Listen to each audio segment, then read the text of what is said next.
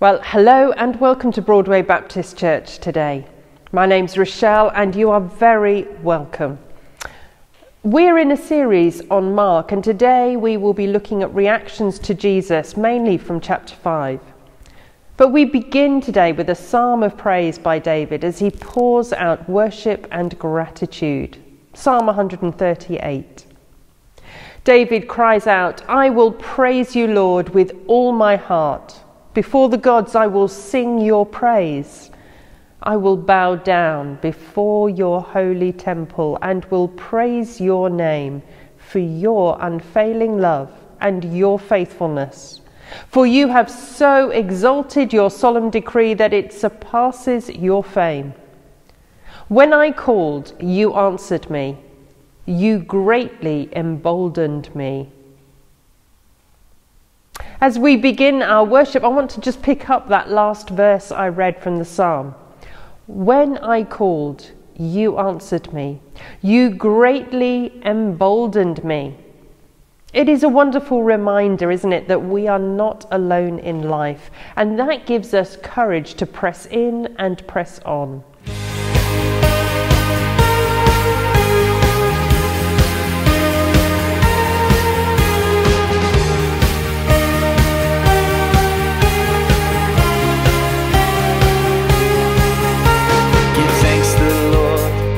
God and King, His love endures forever.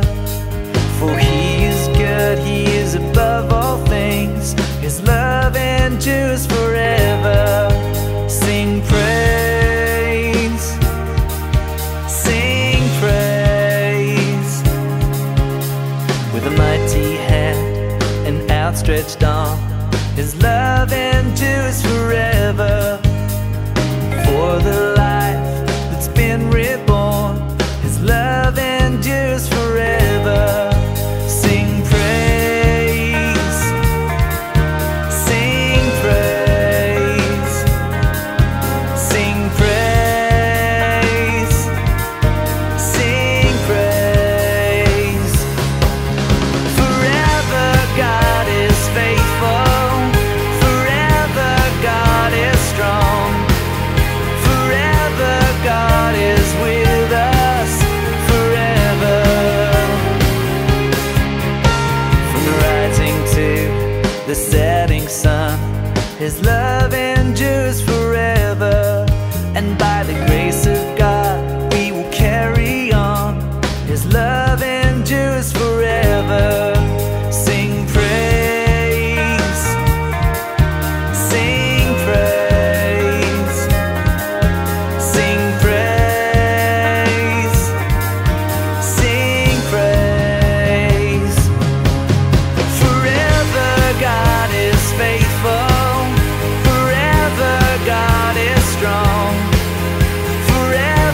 God is with us forever. Forever God is faithful, forever God is strong, forever God is with us forever, forever.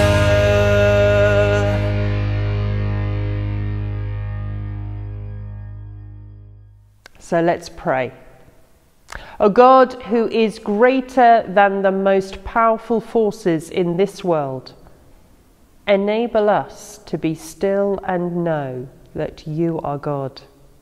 O Lord, who answers out of the whirlwind of everyday life, breathe in us your Holy Spirit to strengthen, comfort, and guide us in the midst of the storm.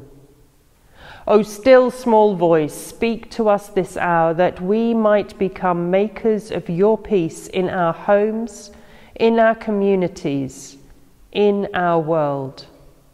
We pray all this in the name of the one who calmed the raging sea. Amen. Well, last week in the service we interviewed Susan Woolley, who has been our administrator until recently. And we include her interview today, although apologies for the sound quality. And that's followed by a song that means a lot to Susan at the moment and speaks of God's steadfast love. Susan has been our administrator, and as you all know, she has come to an end with most of the role, still doing a little bit in this transition period. But it would be good to hear a little bit from her. So, Susan, you want to come up?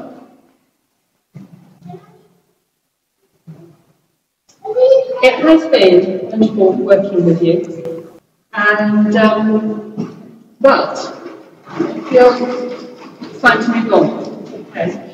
So you started at the NHS, you came out, you worked with us, and you've gone back. Can you just tell us a little bit about that journey?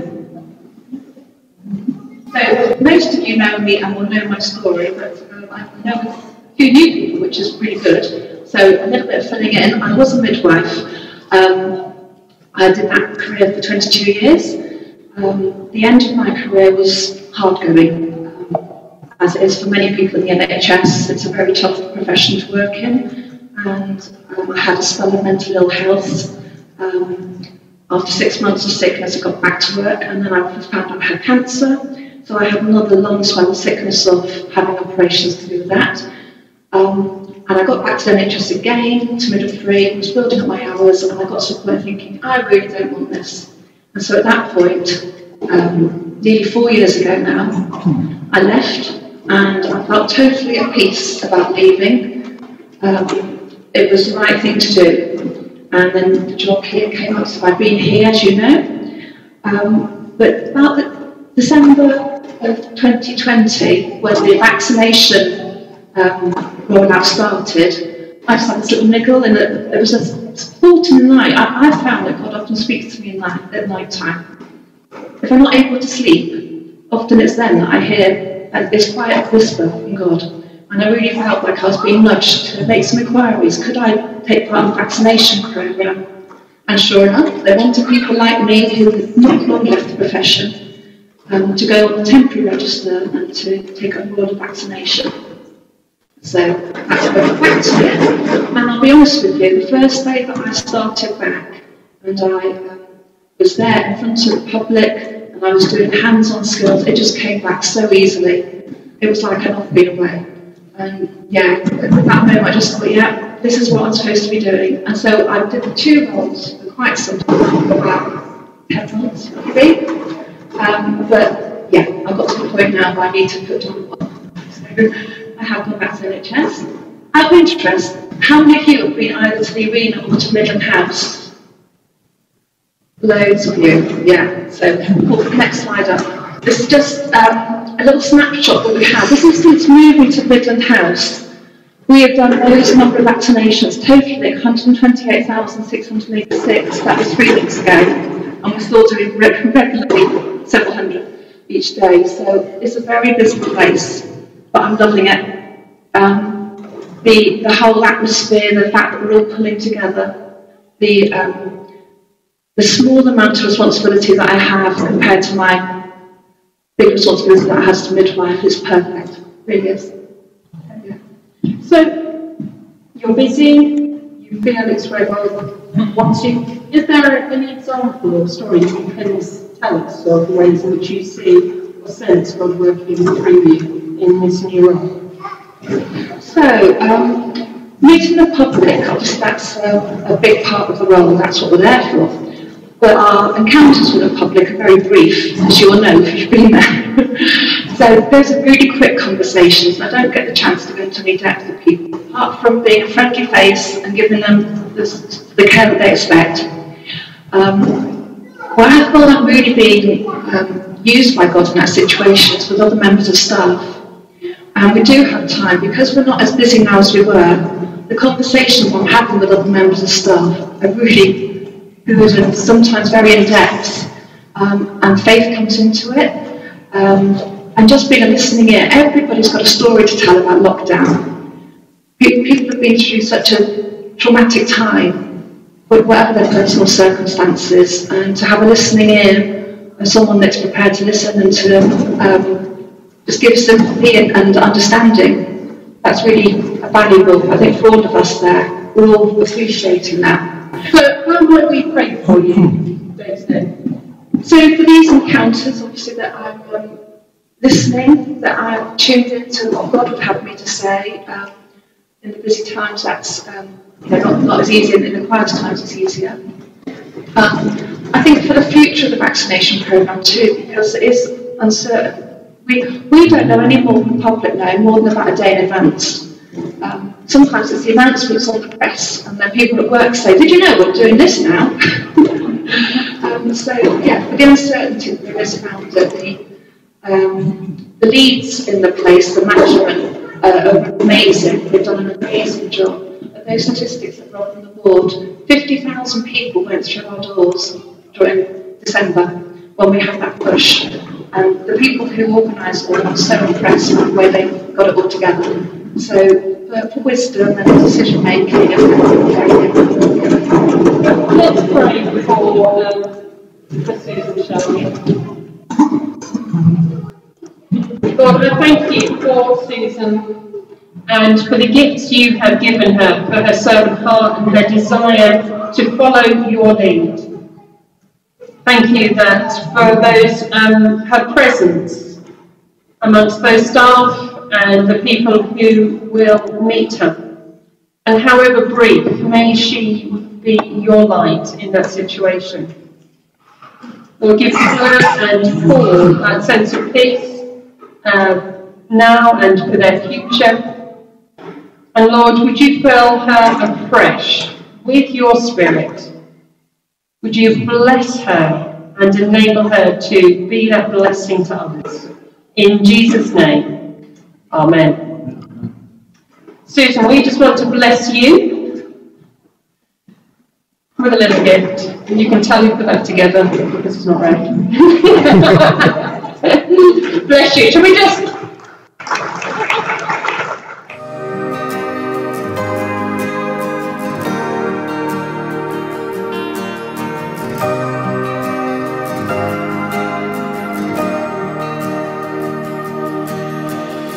There's a grace when the heart is under fire.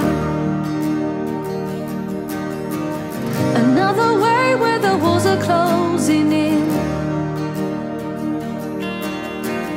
And when I look at the space between where I used to be and this reckoning, I know I will never be alone. There was another in the fire, standing next to me. There was another in the waters, holding back the seas. And should I ever need reminding of how I've been set free, there is a cross that bears the burden, where another died for me. There is another in the fire.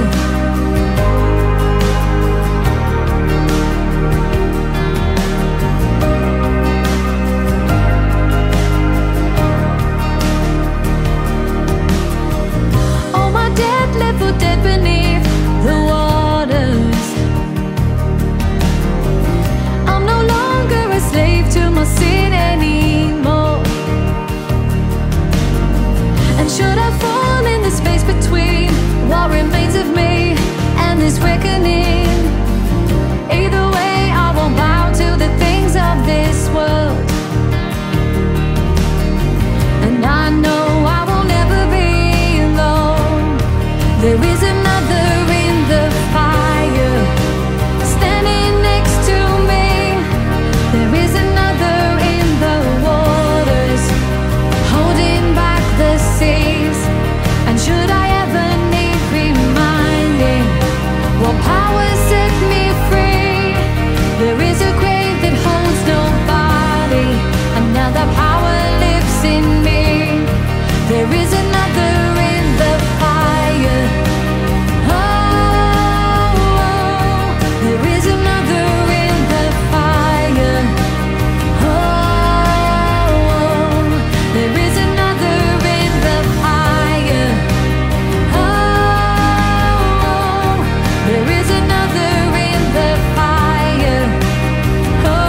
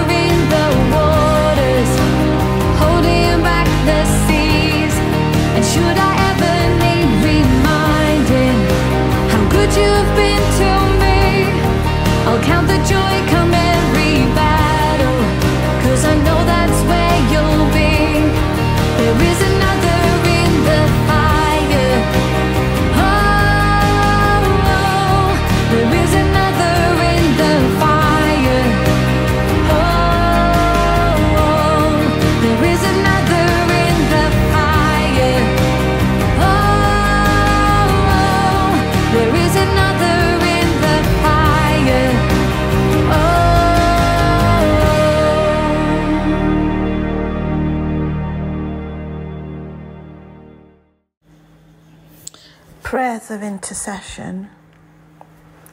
Psalm 30, verse 4. Weeping may last through the night, but joy comes with the morning. Dear Father God, your time is not the same as our time. Forgive us when we ask, when will the morning come? We humbly ask for the strength to wait for it. When will the morning come? We ask for our brothers and sisters suffering in conflict and fear in Ukraine, Afghanistan, Ethiopia, Tigray, Yemen, to name but a few. We ask for our Christian brothers and sisters who cannot worship you openly in North Korea, Nigeria, Somalia, Libya, Pakistan, Eritrea, Sudan, Yemen, Iran, and India, with Afghanistan topping the list. Protect them, we cry. We ask for our brothers and sisters who must decide on a daily basis whether they should eat or keep warm. When will the morning come? We ask for our young adults struggling under the weight of mental illness. Please, when will the morning come? For our family at Broadway, heal those who are sick and strengthen their carers. As the psalmist says, sing to the Lord, all of you godly ones, praise his holy name, for we know that you will hear our prayers. Weeping may endure for the night, but joy comes in the morning. Amen. As we think about trust in Jesus today, our next song is one that means a lot to another member, Jean. Blessed Assurance.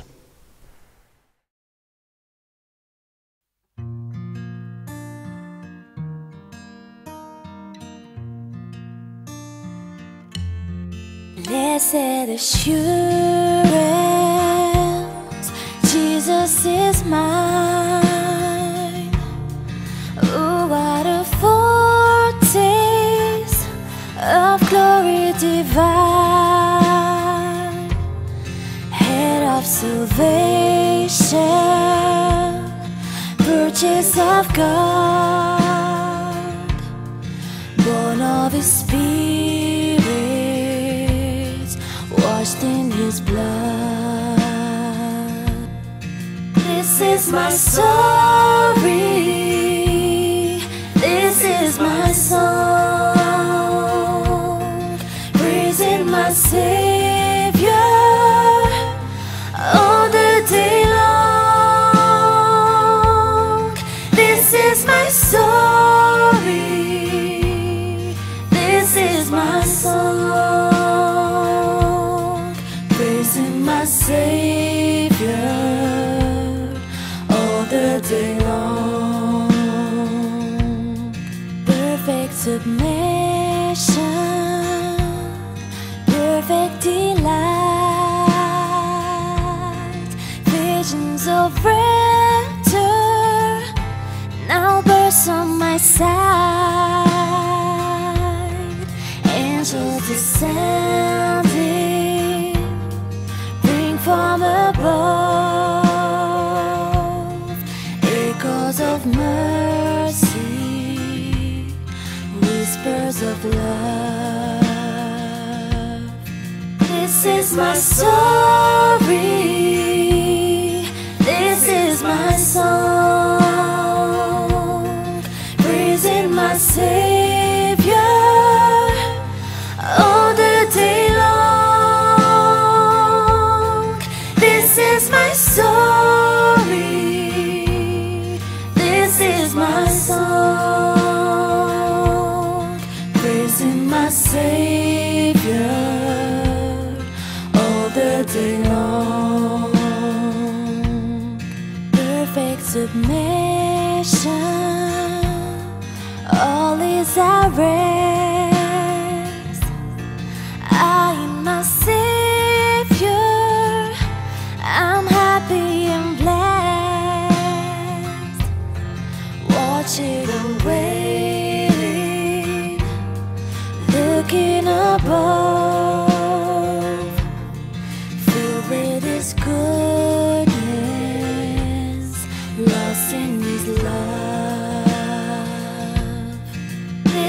my story. This is my song, praising my Savior all the day long. This is my story. This is my song, praising my Savior all the day long.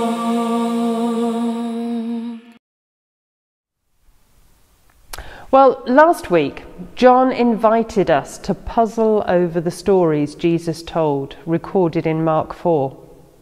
It's not just a puzzle over what Jesus meant, but it's a puzzle over who Jesus is in relation to those stories.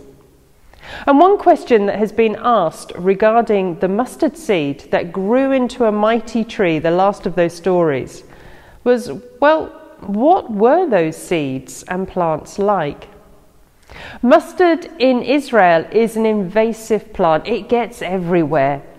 But it is thought that the tree Jesus was referring to has seeds like this and grows into a large tree spanning 20 to 25 feet, of which this is just a small example. The pastor who picked these seeds tried to take them home, but in customs he had to declare the seeds, of course.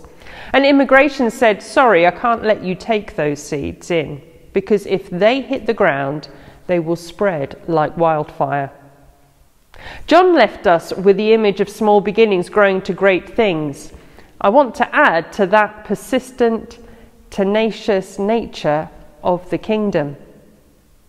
Yet tiny beginnings, but once the kingdom takes root, you might not see it grow very much outwardly, but be sure it is growing. And once it has taken root, you can't easily get rid of it.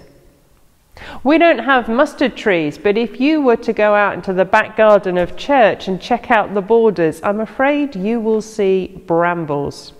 They are taking over once again. Doesn't matter how much we try to cut them back or dig them out, they keep coming back.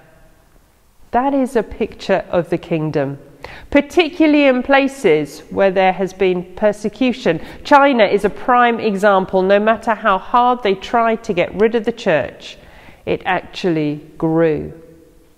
And so we continue to pray for places like Afghanistan and North Korea, that the roots of the kingdom will continue to grow. So as we continue in Mark's Gospel, we follow on from Jesus' teaching, and for me, the series of events that follow this teaching are a demonstration of how, little by little, the kingdom is taking root through the authority and ministry of Jesus. The question is, how will people respond? And what is the soil that enables the kingdom to take root? We're actually going to do a whistle-stop tour from the end of chapter 4 to the beginning of chapter 6. And we're going to have 5 encounters. I encourage you to read it in your own time or listen to it. But for now, Jenny is going to set the scene by reading what followed immediately after Jesus had finished his day's teaching from the end of Mark 4. That evening, Jesus said to his disciples, "Let's cross to the east side." So they left the crowd, and his disciples started across the lake with him in the boat. Some other boats followed along. Suddenly, a storm struck the lake. Waves started splashing into the boat, and it was about to sink. Jesus was in the back of the boat with his head on a pillow, and he was asleep. His disciples woke him and said, "Teacher, don't you care that we're about to drown?" Jesus got up and ordered the wind and the waves to be quiet. The wind stopped and everything was calm. Jesus asked his disciples, "Why were you afraid? Don't you have any faith?" Now they were more afraid than ever and said to each other, "Who is this? Even the wind and the waves obey him. Well, thank you, Jenny. This first encounter, if you like, is a tiny mustard seed of a boat on the Sea of Galilee. I ask you, what kind of person sleeps in a storm that is soaking them and makes seasoned fishermen think they're going to drown? These fishermen are petrified, and yet Jesus sleeps on. Well, either he is so exhausted he's ill, or he is secure in the knowledge that all will be okay. The disciples in their panic did not read the situation in the same way. They thought that he didn't care. But when they managed to rouse him, he simply got up and with a simple rebuke calmed the storm. The disciples went from being petrified of the storm to being terrified of the man. Even after all the teaching they had heard that day, the healings that they had seen, they asked, "Who is this, that even the wind and waves obey him?" And that is the key question for us. Who is this man? How we respond to this question will make the foundation of our faith and sets our expectations and hope. In this simple act, Jesus demonstrates that just as God had brought order out of the chaos as the Spirit hovered over the waters in Genesis 1, so Jesus brings order from the chaos in this storm of creation. It's not that he doesn't allow the storms, but that he is able to speak into them. Well, the next three encounters that Mark describes are notable in continuing to demonstrate Jesus' authority and the way the kingdom is taking root and spreading. The first encounter is Jesus' authority over demons. We've already had one exorcism in the temple in Mark 1, but now, as the boat lands in Gentile territory, Jesus and the disciples are met by a man who lives outcast from the community among the tombstones. He's so strong that not even iron chains could hold him down. But as Jesus lands, the man runs and falls on his knees in front of Jesus as he yells out, "What do you want with me, Jesus, Son of the Most High God?" Well, what follows is an extraordinary account of Jesus asking the man his name. "Legion," he replies, "for we are many." Well, a legion in a Roman army is about 6,000. And when the spirits beg to go into the pigs, Jesus releases them, and 2,000 pigs squeal to their death. Well, I'm not exploring the animal rights, but this is a picture of how power was contained within this man. No wonder chains could not hold him. And yet, Jesus is able to subdue this power and release him from it. And by the time the town came out to see what had happened, here was the man, clothed and in his right mind. Perhaps you struggle with this story, and you may put it down to the man having mental health issues. But note how the man addresses Jesus as the Son of the Most High God. Notice the authority that Jesus demonstrates. I have read recently that there are psychiatrists today who are coming to the realization that there is a difference between mental health issues and spiritual. And a person needs treating holistically, mind, body, and spirit. It was with a simple word that Jesus released this man from a mighty power, enough to cause the death of many pigs.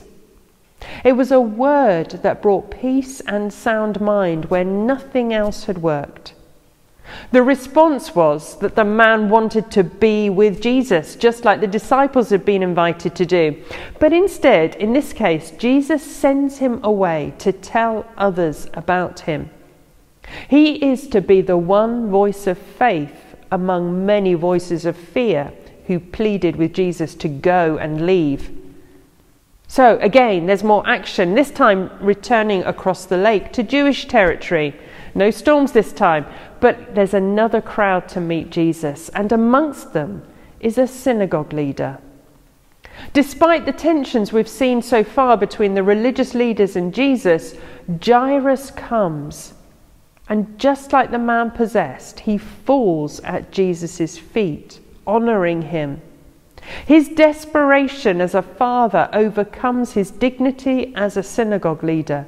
His daughter is dying, and he pleads for Jesus to come to his house. Jesus agrees to go. Time is of the essence, but on the way there is another desperate person, a woman in the crowd. She'd suffered for 12 years from bleeding, and the doctors could not heal her. The shame of her situation, though, meant she tried to do it in secret, just touching the hem of Jesus' garment as he passed by, in the hope of healing and remaining anonymous. But Jesus knows that power has gone from him, and he stops. Despite the crowds pressing against him, despite the urgency for Jairus to get home before his daughter dies, Jesus stops and waits until the woman has the courage to come forward. And she too falls at Jesus' feet as she tells him what has happened. And Jesus affirms her, "Be freed from your suffering." Are you seeing a pattern emerging here? There's a storm that could not be managed by expert fishermen. A man possessed who could not be contained by force and human strength. A sickness that was about to end in death. A woman who could not be healed despite the doctors who had tried. All of these situations were beyond human control. And all three of the people who fell at Jesus' feet were unclean by Jewish law. A Gentile living amongst the dead. A synagogue leader, but with death in the house. A woman with an issue of blood. None of them in their current states could draw near in worship. And yet Jesus, the Son of God, reaches out to each of them. Even though it was too late, humanly speaking, by the time Jesus arrived at Jairus' house, he went in with Jairus, the mother, and three of the disciples, Peter, James, and John. And in that intimate setting, Jesus demonstrated he had authority over death as he took the girl's hand and told her to get up, giving the disciples who had cried out in the boat yet another insight into his identity and another reason why they can have faith in him. Jesus calms the storm. He delivers the man and restores him to community. He heals the woman from her sickness and frees her from her shame. He raised the little girl to life. Who is this man who has authority over creation, authority over demons, disease, and death?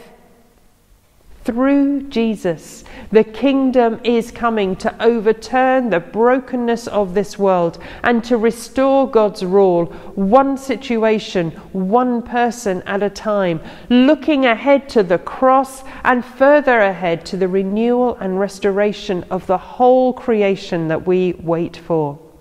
And that is incredible. So the next event that Mark records is curious. At the beginning of chapter 6, Jesus returns to Nazareth and teaches in the synagogue. In verse 2, we read that many are amazed. They recognize his wisdom and acknowledge the miracles, but they're also cynical.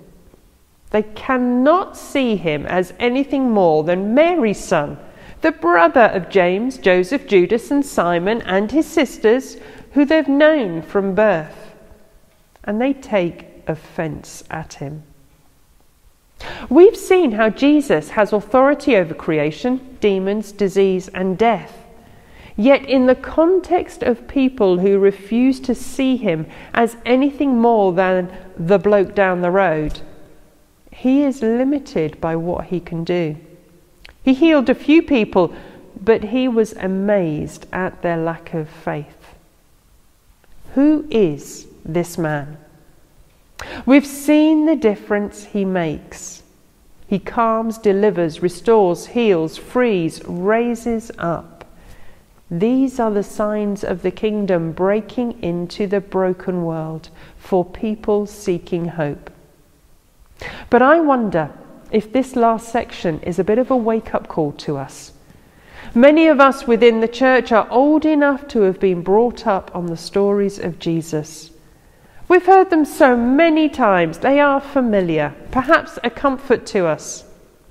But I wonder if, in the process, there is a danger that Jesus has become like the bloke down the road. We think we know him because he has been part of our lives for so long.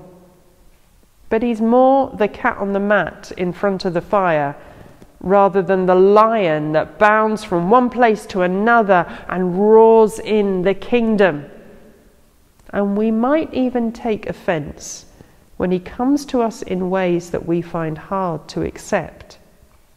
We can lose sight of who he is when we are tested and overwhelmed by life. And many are feeling like that after the last 2 years, when we have just tried to keep going, but it has been exhausting. So what do we do when we wake up and realise that perhaps we've drifted, or the storms of life are threatening to swamp us? Well, one thing we don't do is beat ourselves up. Jesus knows our frailties and limitations better than we do. He couldn't have stuck with the disciples for 3 years if he didn't. In Mark 3, when Jesus called the disciples, it was first simply to be with him, to keep company with him, to learn by example. And I think he invites us the same. So how do we keep company with him? Learn to be in his presence and enjoy that company. Like two long-term friends or spouses, not needing to fill the air constantly with words, but having an ease in the silence. This is the prayer of being. The encounters that we've heard this morning all share one thing, that they sought Jesus for the life they couldn't get anywhere else. The calm, the peace, the deliverance, the wholeness, the freedom, the new life. The starting point is simply showing up. And like the synagogue leader, putting dignity aside and coming before Jesus, bowing before him, knowing our needs and being willing to be open, to be vulnerable, and to be honest. And let Jesus do the rest. And if that feels too much, remember the mustard seed. That it is invasive. Once it gets in, it can't get out. It takes root. And if you are feeling like you can't hold on to Jesus, know that the kingdom is in you and it will not be uprooted by COVID, work or other stresses of life. And it may not look like much and it may feel like nothing is happening. But be sure the Lord of history continues to bring in the kingdom, slowly, gradually, one person at a time. I'm going to give you some space now for your own response to Jesus, and you may want to let the video pause so you can pray as you feel comfortable. Our next song, We Bow Down, is a song that captures the heart of the demoniac, the synagogue leader and the woman. And we sing these words, we bow down. But what does that mean for you?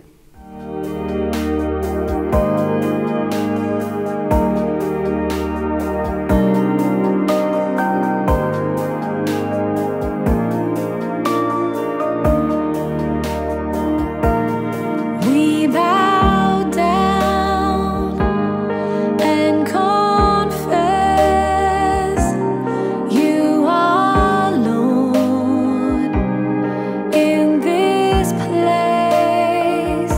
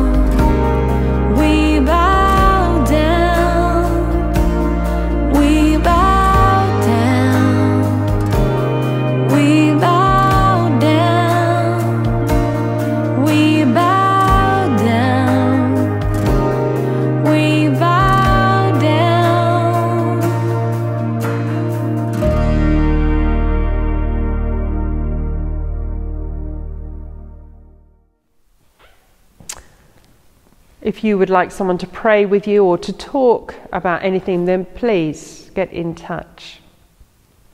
But as we close now, we close with these words from Jude.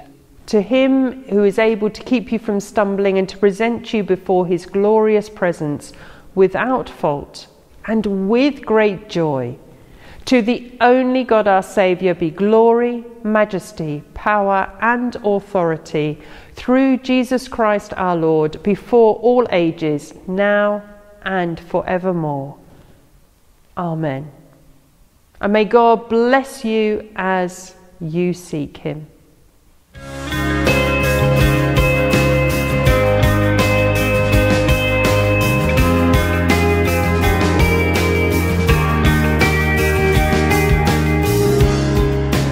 Everyone needs compassion, love that's never failing.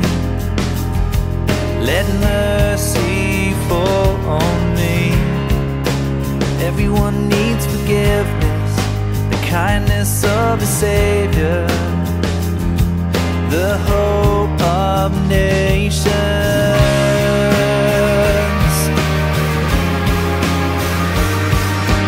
Savior, he can move the mountains. My God is mighty to save. He is mighty to save. Forever, author of salvation. He rose and conquered the grave. Jesus conquered the grave. So take me as you find me, all my fears and failures. Fill my life again.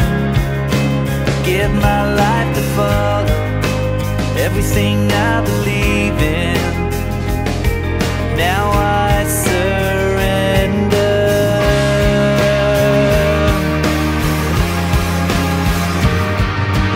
Savior, he can move the mountains. My God is mighty to save. He is mighty to save. Forever, author of salvation. He rose and conquered the grave. Jesus conquered the grave. Shine a light and let the whole world sing.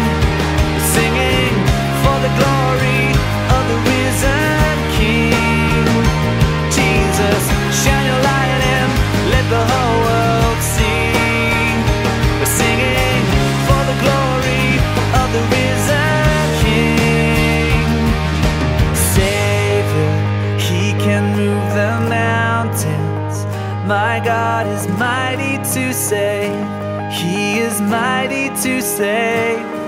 Forever, author of salvation.